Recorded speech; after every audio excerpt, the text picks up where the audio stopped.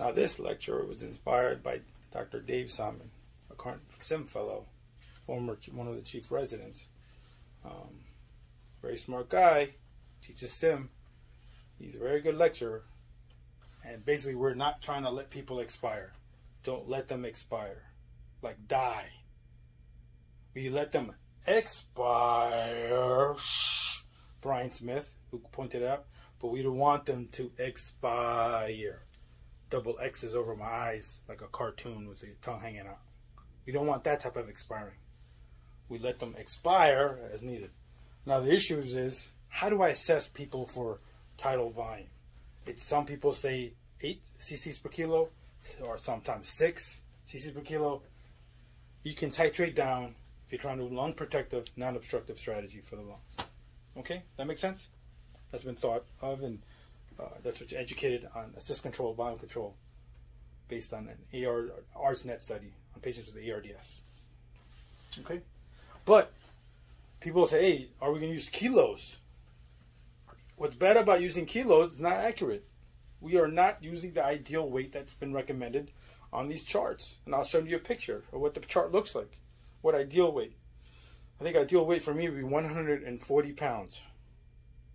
That's like 80 or 90 pounds ago for my height. Because for your height, there's only so much distance that my lungs can re-expand. There's always going to be dead tissue. There's going to be functional residual capacity. That's what I'm going to care about. But how do we assess that for every patient? So I'm going to show you a picture. Hopefully it makes sense.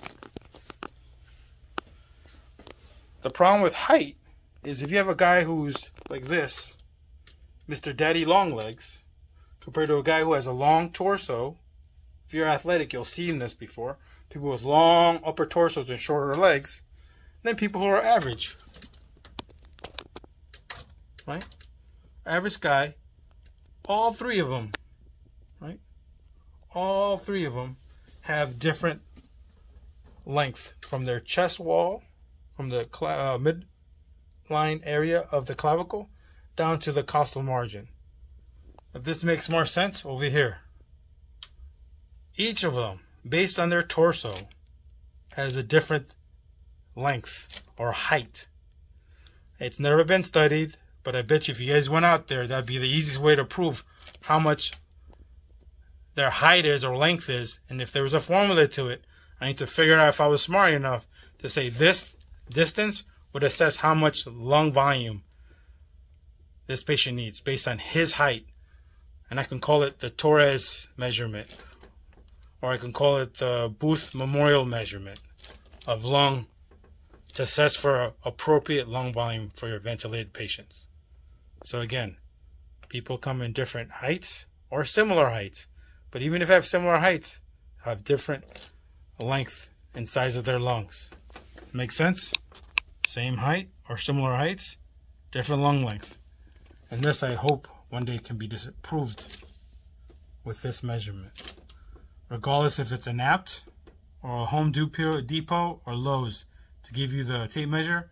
And maybe there's an app that I could just take a picture and assess your lung capacity, your tidal volume based on it. The future is what we make of it. We just gotta do some research, which I stink at. Okay? Don't let anyone expire. Expire your way, not die.